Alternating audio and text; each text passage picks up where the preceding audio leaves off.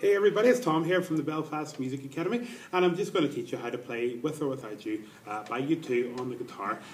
It's going to be very easy and very quick, and it's good for beginners and people who are just coming out of the beginner stage into the intermediate stage as well. What you're going to learn about in this is how to play the D chord and a variation of the D chord called D sus2. You're going to learn how to play A, and a variation of that called A sus2. B minor, and we're going to do G. What you're also going to learn is how to do harmonics for this bit. And that's pretty much it. That's really all you need for that song. The bass and drums and the vocals pretty much carry that song, so the guitar is just there as a sort of atmospheric sort of thing, as is true in much of U2's music. Okay, so I'll just show you how to play this bit first of all.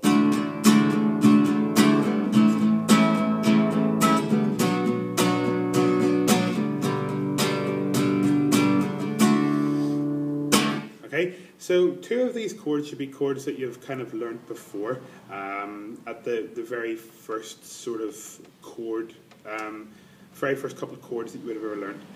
So we're doing the D chord, which if you don't quite know it, works like this. Get your middle finger, you stick it on the second fret of the high E string, and then on the G string you go to the second fret there with your index finger, so you're kind of skipping a string in between, and then on that string that you've skipped, what I want you to do is put your finger on the third fret, leaving your little finger free to, if it needs to go here at any point or whatever. Okay, so that's the D chord. Now later on we're going to learn the D sus2, which is simply removing that middle finger. So yeah, looks like that, but of course you want to keep your fingers up here. Alright, okay. So, D, and then this one is D sus2, okay? And then the A chord, quite possibly the first chord you would have ever learned, but I'll just revisit it here for you.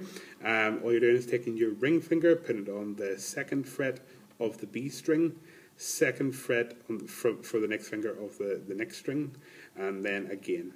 Okay, and then for this one we're only strumming from the second string, and the same goes as well for D. Okay, and if you want to do A sus2, the way to do it is to take off your ring finger, and it leaves you with that sound. Okay, and then the B minor.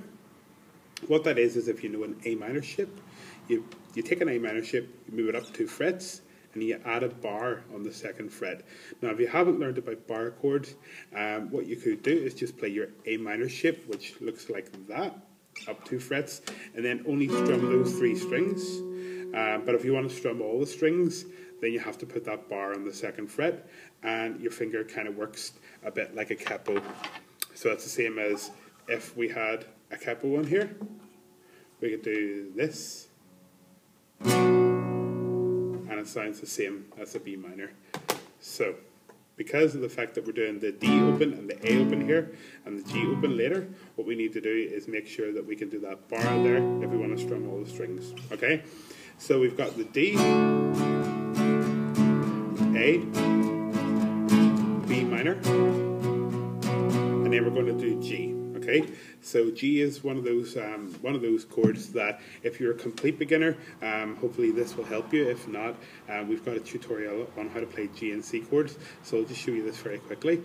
Index finger, second fret, A string, middle finger, third fret of the E string, and then this next one is optional, but I tend to play it this way. Third fret of the B string with your ring finger, and then little finger goes on the third fret of the high E string. That's the way I play it. This finger is optional, or you could use that for there, whatever.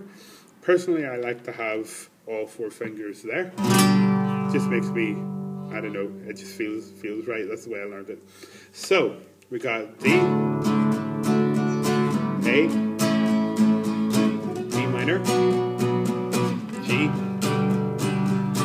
And that's really all the chords that you need to know to be able to play along this song. Okay, so the way I'm strumming it is quite simply just down, down, down, down, down, down, down, down.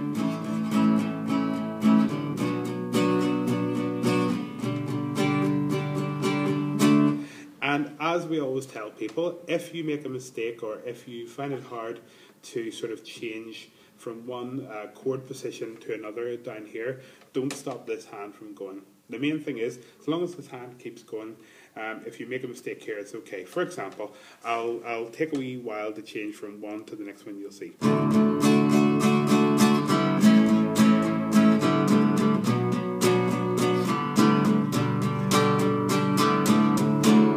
Doesn't sound too bad. Doesn't sound perfect, but it doesn't sound too bad either. So you can definitely experiment with that if you're having trouble changing chords, okay? So the other thing that I said I was going to show you, the other real main technique is doing that bit there. Okay, kind of helps to have the chords on in the background. So if I just set up a new loop here, I'll play these chords for you, and then I'll play the little sort of harmonics on top of it for you. So.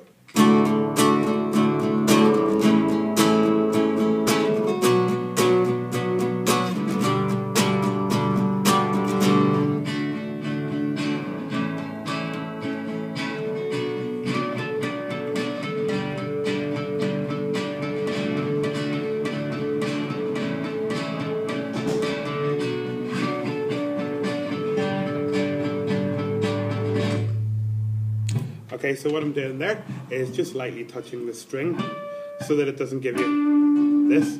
And I'm on the 7th fret, and I'm on the G and D strings, okay? So the G string, when touched very lightly, but not enough to give that, gives you that. And it also helps if you kind of go on the metal bit a wee bit, okay? So. I'm doing. Okay, so with that you can sort of put together this song. Thank you.